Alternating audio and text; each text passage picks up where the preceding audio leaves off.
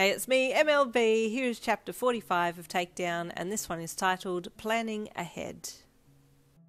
You're such a goofball, you chuckled, wrapping your arms around his neck and hugging him tight while he wrapped his thick arms around your back and held you close. I'd do anything to make you smile, he whispered, squeezing your body against his a little to convey his tender lovingness. You pulled back a bit, and your lips met his, a gentle yet passionate kiss ensuing, and although a lot of touching happened, you both kept a level head and didn't let it go too far. What time are we meeting tomorrow to dive in? Mirio asked you as you both settled from your make-out session. I'm not sure. I'm yet to ring Hansu. Can I text you when I find out? Yes, he replied with his genuine big grin. I always love to hear from you, even if it's work-related, he replied, rubbing his nose to yours. You giggled and hopped off his lap. Okay, I'll let you know. I should probably ring him now and then do a few things around the house. I've been in games so much that I've hardly done any housework, he said with a grimace. If you need any help, just let me know, he replied, standing up. Apart from that, I need to get going home and do some study. Got more exams coming up. Good luck, he said with a smile, walking him to the door. I'll text you soon. Okay, he replied, taking your hand and kissing the back of it before giving you a salute and stepping off down the path. You smiled and watched him go before closing the door and walking back to the laptop. I could have sworn that Free would have shown some sign of anything. I hope Hansu has some answers. Shaking your head with disappointment, you reached for your phone on the coffee table and rang Hansu, hoping he would have some news for you. All hail Queen Yin, he greeted dryly. All bow for my smart-ass assistant, you retorted playfully. A compliment. I'm flattered, Hansu replied in the most monotone voice you'd ever heard him use. Now, are you sitting down? Because I've news. Yes, what is it? Yes, I'm sitting, you said expectantly, promptly sitting down. Your free person is not Goha, he said.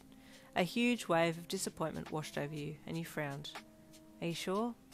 Positive. Well, close to positive. They, the player behind Free, have an IP address and a character date, Hansu replied. What's the character date? You asked him. He told you, and you jumped up to grab your diary from your study. Wait, you muttered, flicking furiously back to the date the character had been made, then flicking to a few days prior. Hansu, that's about 4 days after Goha disappeared. That doesn't mean it is Goha, Hansu replied. I know, but if the character date had been before Goha had gotten out, then I would have agreed with your statement about Free not being Goha, but it just lines up too perfectly. You still think it could be them? I have this feeling in my gut that there's a connection, you said emphatically. There's just something off. Feeling in your gut? Do you need to fart? Hansu! Okay, I'll look into the IP address as well. If we can find the physical address and it's a legitimate place, then I'll go and check it out, Hansu said. No, don't go on your own. Take the police with you. I'd offer to come with you myself, but I'll be honest, I'm a bit scared. Don't blame me at all. In fact, if you insisted on coming, I'd have tied you up so you couldn't follow, he replied earnestly. That's a bit forceful, isn't it, Hansu? Not when it comes to your safety, he replied, his honesty making you smile with gratitude. Oh, thanks, you said genuinely. Don't thank me yet, we still have a long way to go, he replied. Okay, well in the meantime, the team and I have another mission to attend to, and Free is trying to tag along, but we don't want her to, because 1, we don't trust her, and 2, because if she gets caught in the fray, it could be detrimental to everyone involved. Hansu frowned with annoyance, but didn't say anything about how he was feeling about the mission. That to him wasn't important, and just wrapped up the conversation, saying he would see you later. What time later? You asked quickly. 4:30, usual, he replied. Oh, okay, thanks, he said, hanging up and sitting back, thinking about everything for a moment. You know what, I'm so far behind the rest of the team that Mirio is having to literally carry me every step of the way. It's about time I carried myself. I need to have a little practice of my own to level up. What if we left tomorrow? On asked. It was now shortly after 4:30 p.m. and you were all in-game together, in On and Butterfly's house, coming up with the plan and detail of the rescue mission that had been dubbed Incy Wincy Spider. That sounds good. Oh, wait, Nagata said, leaning back on his chair with his hands resting interlaced on his head. Exams.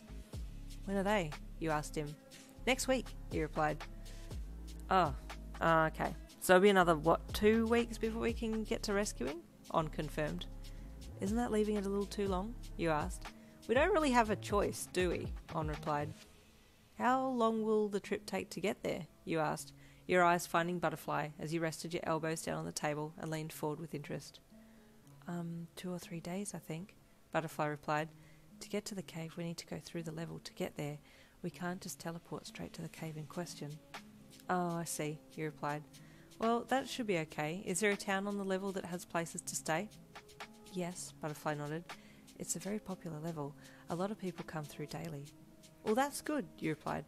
What about reconnaissance? Are we going to check it out first before figuring out what to do? We should do that when we all get there. We can suss it out once we get to the cave, Magata said, taking his hand from his head and sliding one down under the table to your leg. With our collective brains, we can come up with something perfect.